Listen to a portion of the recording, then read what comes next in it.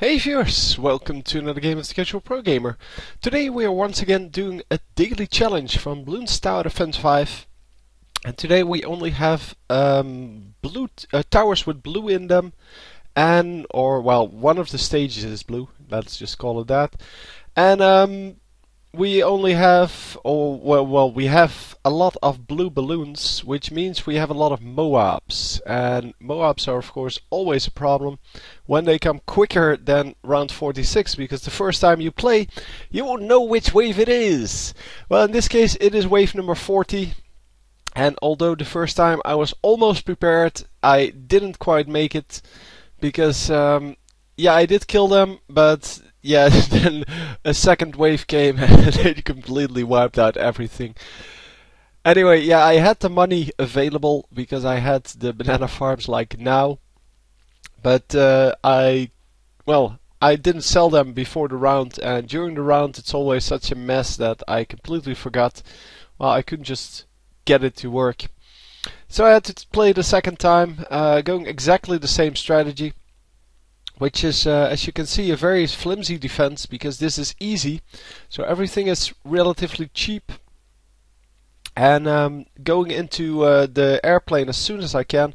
One of the balloons gets through there, one of the pink ones. I don't know why, because they should have focused that balloon really early, because it ran through completely, well, unharmed. And everything except for the airplane has actual targeting. So I didn't really understand that. Yeah, the airplane just shoots at the closest balloons at all times. So yeah, that one has an excuse. The other ones really don't have an excuse. Anyway, it doesn't matter. We're going to build one more of these banana farms after we upgrade the plane. There goes the upgrade on the plane. One more banana farm. I'm keeping everyone at 1 and 0. You can upgrade them to 2 and 0. That way you will get more money, but I had plenty of money. And now we're going for snipers, because I love snipers.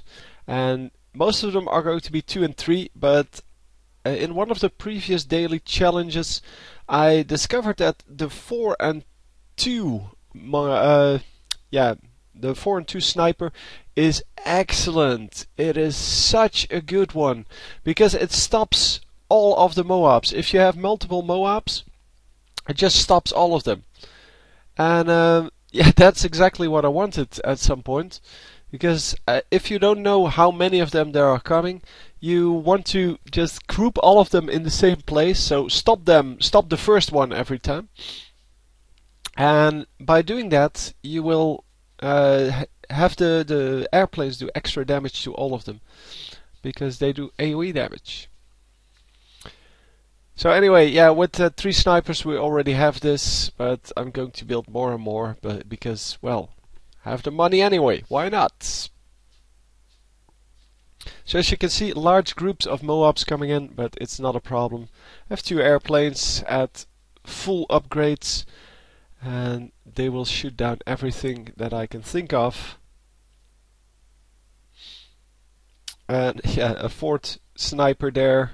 We're going to just add more and more and more. Although, as I said, it's not really necessary, because the 2 airplanes can take care of everything on their own. And here goes the first 4 and 2. And now you will see that Moabs don't even reach the front of the screen, because they will stop. And, well, not all of them, of course, but you should set them to either first or closest or whatever, last. You should vary the targets. I accidentally built 2 and 3 there, sniper, because I was planning on going multiple 4 and 2s. But there's another 4 and 2 coming in. There you go, and now the balloons just get completely frozen in the beginning. It's kind of funny, but yeah, I was wondering why this only went to level 60. I mean, it's so easy that we might as well continue after level 60, but yeah, well, not the one coming up with this. So anyway, this was a very easy one, but a very fun one. Anyway, I hope you enjoyed, and I will see you next time. GG.